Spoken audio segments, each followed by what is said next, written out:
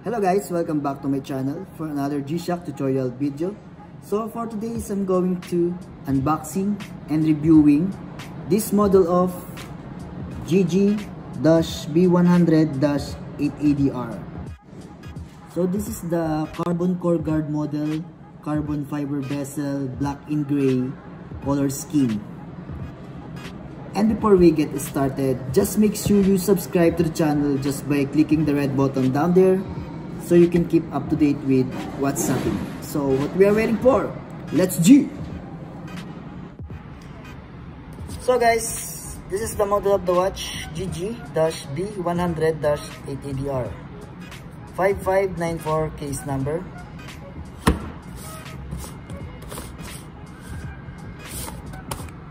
So let's open it.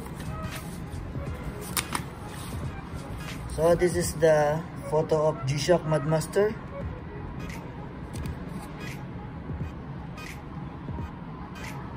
So this is the materials inside: carbon sheet inserted bezel, mud resistant structure, quad sensor, thermometer, altimeter, barometer, digital compass, and step counter.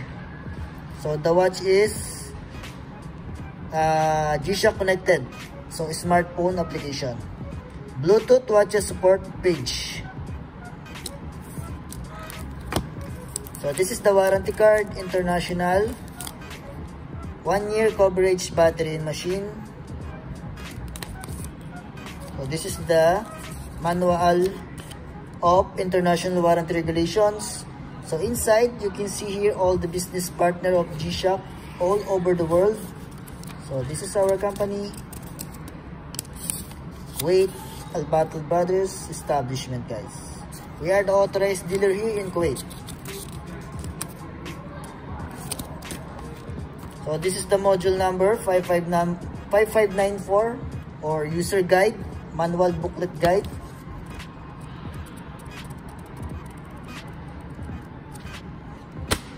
Okay, so let's open it. And this is the canister can.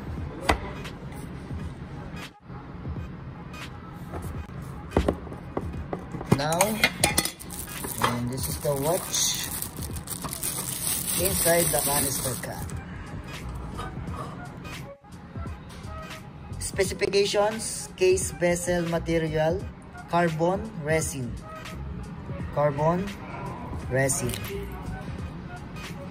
resin band, Neo Bright, mineral glass, carbon core guard structure. Carbon core guard, it means it has two back case. Inside is steel and this is resin.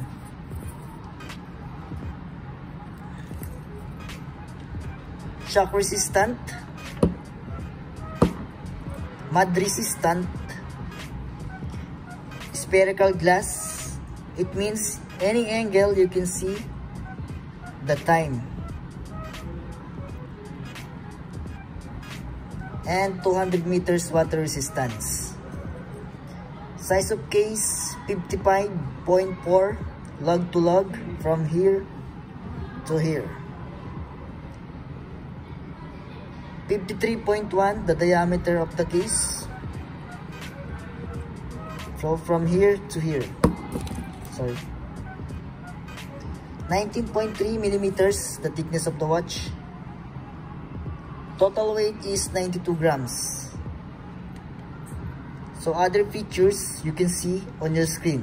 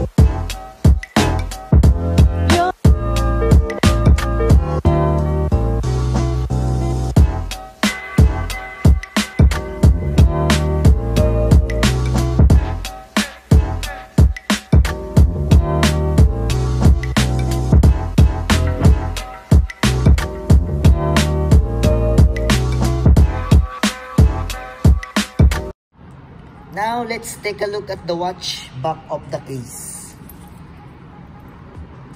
So Casio carbon core guard. The model of the watch is GG-B100, Japan movement, and the watch is case in Thailand. 5594 case number.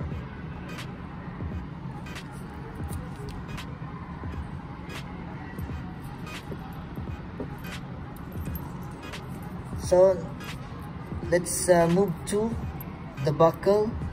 So the buckle is solid steel and the loop or keeper is resin.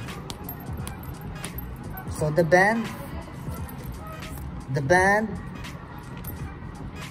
it's written here the shock resist. The lower parts of the band is mud resist.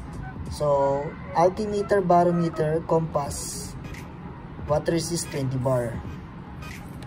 So the band is a little bit soft and it feels comfortable when you wear it to watch.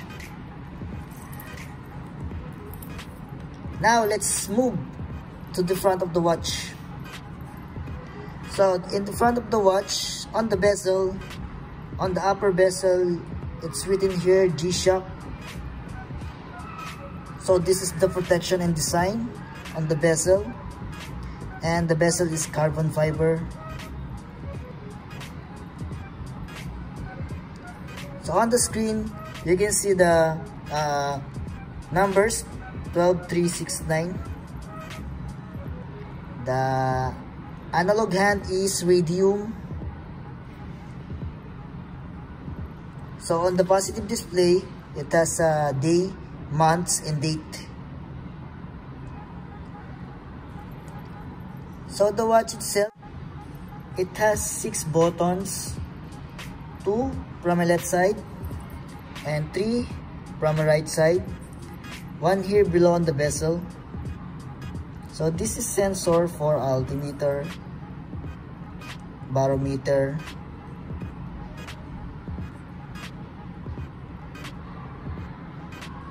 and temperature. So now I will teach you every functions of the buttons. So let's start here. So this is for adjusting the time. So when you press hold this button, after beep release, now you can see here the country, so Jeddah. So we will search like this is 49 countries, guys. So this is forward button: Dubai, Kabul, Kara, Delhi, Kathmandu, Dhaka, Hong Kong, Tokyo, Sydney. Sorry guys, I don't know the others. Honolulu, Los Angeles, Denver, Chicago, New York, London. So for example, London. If you press one time, so one more, it will set automatically, guys.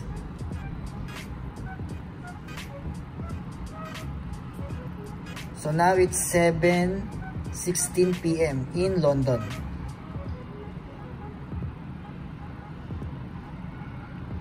Oh, 7:16.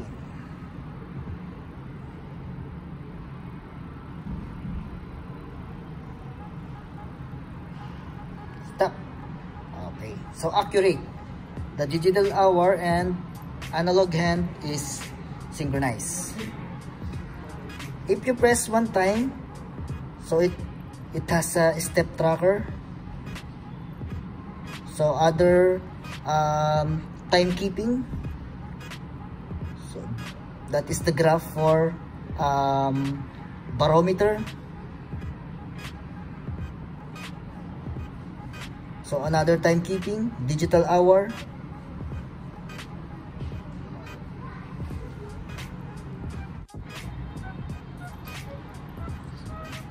Now we're cleared for this button. So let's move to this button, mode button. Mode button, barometer,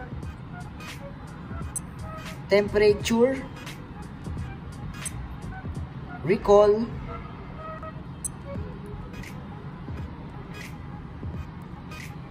sunrise, sunset, stopwatch, timer, alarm, world time, and normal display configuration. So barometer, so for the air pressure, it has a graph and also the numbers. Yeah, that one.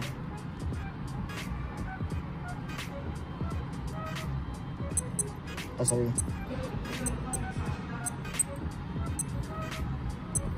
Temperature, so temperature outside.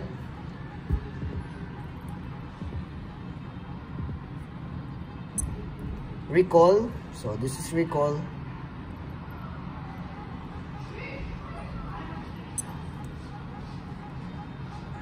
Sunrise, sunset,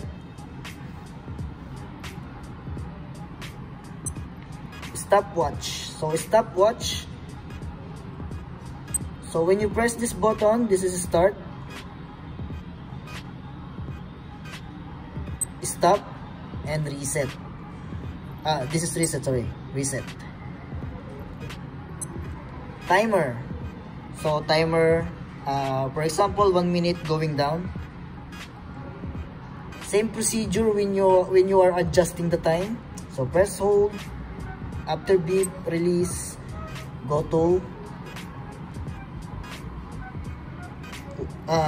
this is backward, guys, backward. Okay, so for example 1 minute, then press one time adjust and start.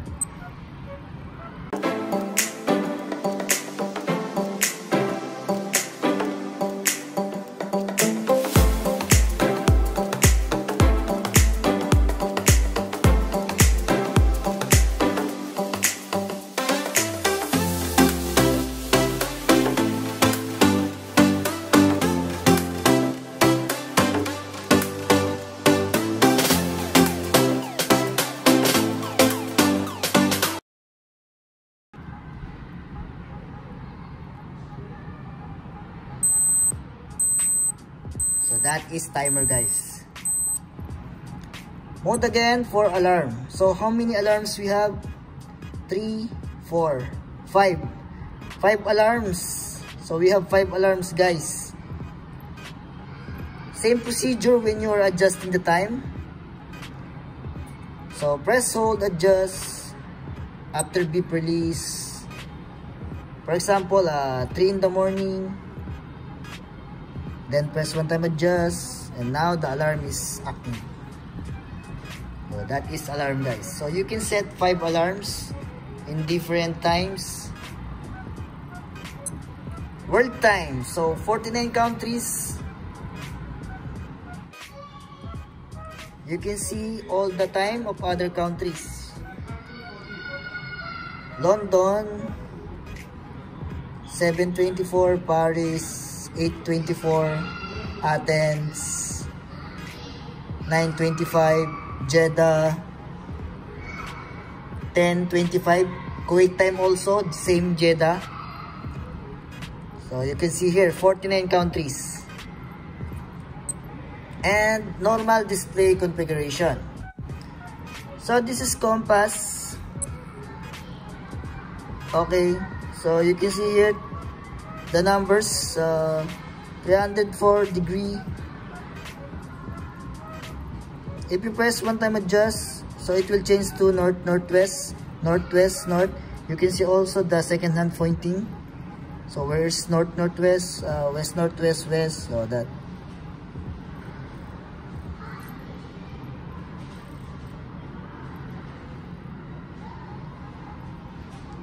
So this button is for altimeter, so it's for hiking. So when you are the mountain, the heights. And this button is for Bluetooth, so you can connect on your mobile. So when you press hold, wait, application, right? Okay, so it will search the Bluetooth. And the last button is light.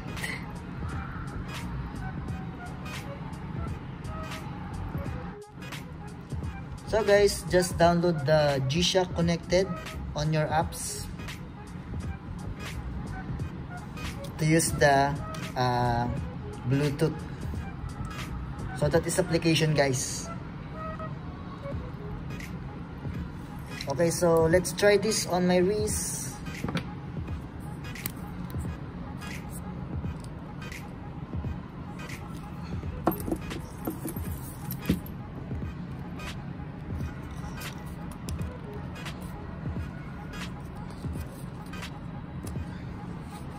So this is the watch.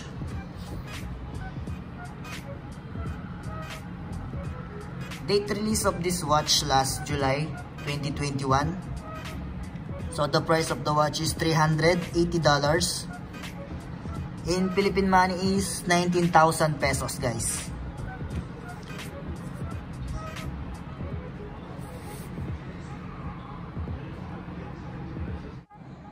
So guys, so that is it. Thank you so much for watching until the end, and I hope you learned from our video, and if yes, please comment down below for more suggestions, like, share, and subscribe, and see you on my next vlog, guys.